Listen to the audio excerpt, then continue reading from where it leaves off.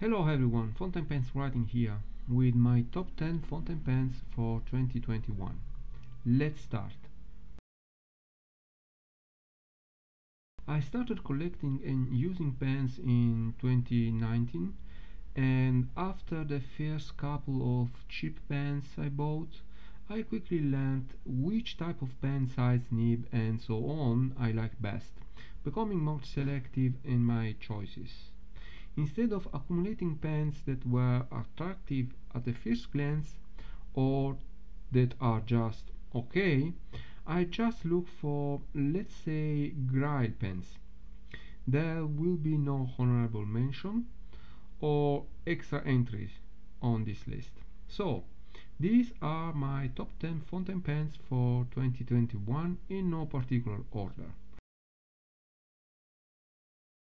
First, there is the Lotus Vikrant, a pen inspired, neither a clone nor knocked off, by the Platinum Izumo, made of this fantastic Conway Stewart Dartmouth acrylic.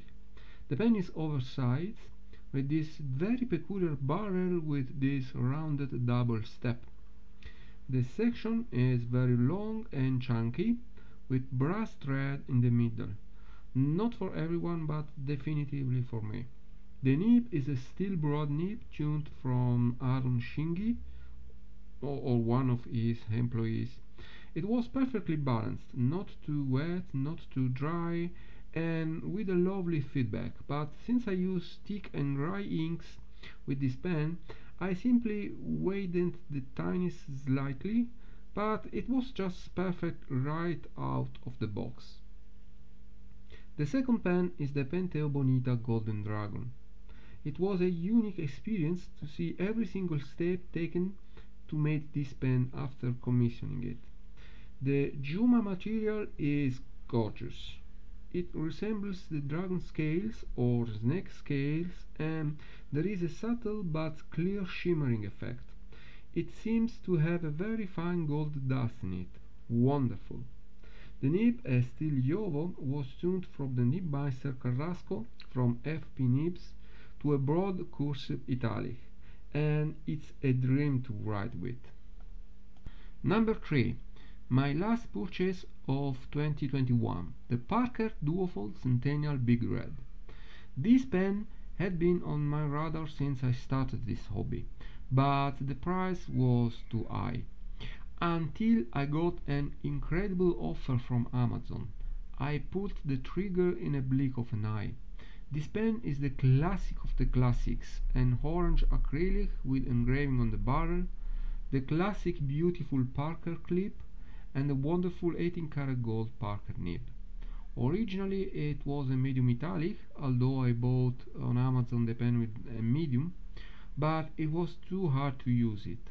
So I rounded it to a medium and adjust the flow to get more wet ink flow. Now writing with this nib is a sublime experience. Number 4 pen on this list is the Tintenschnecke Autumn. Tintenschnecke is a one-woman company, and Iris is the woman who created this wonderful work of art. This is an ebonite pen, and the urushi work on it is magnificent. And that's not all. The pen comes in this box also lacquered in urushi. The whole buying experience was wonderful. Mrs. Iris is a lovely woman and her work is terrific. She wasn't easy to find. She doesn't seem to be very well known in the fountain pen community, but I am extremely satisfied and find myself often checking her website to admire her other wonderful works and, looking for the next Grail pen. A stab wet steel Jovo number 6 nib completes this pen. Number 5 on this list, the Pilot A23 Custom Amber, but with a special nib. This pen has a fantastic reputation, and with good reason. Nothing flashy, but absolutely gorgeous. The typical minimalist Japanese grace. Acrylic, gold-plated trims, everything about this pen is just perfect. and I was able to get it with the number 15 Falcon nib, a flexible 14 karat gold Japanese nib that is simply amazing. With the vacuum filling mechanism and its original ABS feed, the flow of this nib is just perfect, like the rest of the pen. 6. The Wahl Eversharp Decoband Oversize in black ebonite, or simply the king. This pen is big, just huge and elegant. Leonardo da Vinci said once, simplicity is the ultimate sophistication. And this pen, with its simple black ebonite and gorgeous gold-plated trims, is just like a man in a tuxedo, the epitome of elegance. And what a nib! The number 8 18 karat gold nib from Boch, modified to be extreme soft, and its enormous ebonite feet. What a pen! Next up is the Scribo Fil Grigio Giorno with the extra fine, extra flessibile 14 karat gold nib. There is a video from Applebaum that shows how this pen is made. Fascinating. It is impossible to show you to a camera how beautiful this acrylic is and the level of how it is polished. The piston filling mechanism, the gold-plated trims, the acrylic is all made in-house, and the nib is made on the old OMAS machines. It is designed by Scribo and the production is outsourced to Boch, but it is not a Boch nib. It has nothing of the typical 14 karat gold Boch nib. It is a 100% Scribo nib, and with the right ink it writes like a dream. The next one is from another Italian manufacturer that designs and produces the entire pen and its 18 karat gold nib in-house. And what a nib! We are talking about the Santini Libra Lauren. The satoyancy of this acrylic is magnificent. The acrylic, the gold-plated clip, ball, and the band, the nib, all is handmade in-house. Only the piston filling mechanism comes from Schmidt. Then there is the crown jewel, the nib. This is the super flexy 18 karat gold extra fine nib. Not only it is beautiful, but the softness and particularly the snapback of this nib is spectacular. Penultimate pen is another entirely handmade pen. We are talking about the HinzePen Evancio. Look at this acrylic. This is the famous diamond cast acrylic from Mackenzie Penworks, and it is gorgeous.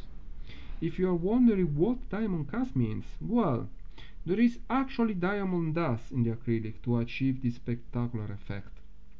This pen has a simple design, but I think this is the most comfortable pen that I have to write with. Chunky, lightweight, big, fantastic. And the nib, this is the custom 14 karat gold flex nib from Carrasco FV Nibs, based on the Jovo 14 karat gold nib. This is fabulous.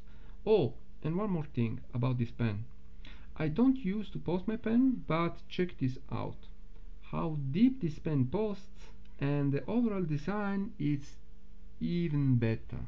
The last pen was my very first custom pen, and it comes from the Edison pen signature line. Now, Edison pen makes the production line, pens that you can buy from other retailers, and then signature line that are completely customizable and you can only buy directly from Edison. And here we have the Edison Herald Grande in Cumberland Ebonite. This is another simple and beautiful and elegant and gorgeous pen, crafted and polished to perfection. It is an oversized pen when closed, but open is a super comfortable full-size pen to use thanks to the chunky section. Then we have the nib. This is one of the last custom flex nib that Richard Binder made from Edison pen before he retired. This nib is the most heavily modified nib I own. There is virtually nothing left of the original Jovo nib. Curvature, length, thickness, width, shape, the tip, and who knows what else has been modified by Richard Binder. And the writing experience is sublime. And that's all. Thank you for watching this video. Let me know what you think about these pens and what are your favorite top pens. I hope you enjoyed my top 10 pens, and if you like this video, please consider leaving a thumb up and don't forget to subscribe to the channel. See you soon.